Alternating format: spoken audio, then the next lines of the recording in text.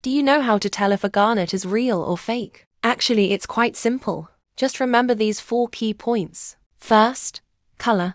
A real garnet has a deep tone, dark red, wine red, or slightly purplish. The larger the bead, the deeper the color looks. Fake garnets are often too bright, and every bead has the same flashy red color. Second, touch.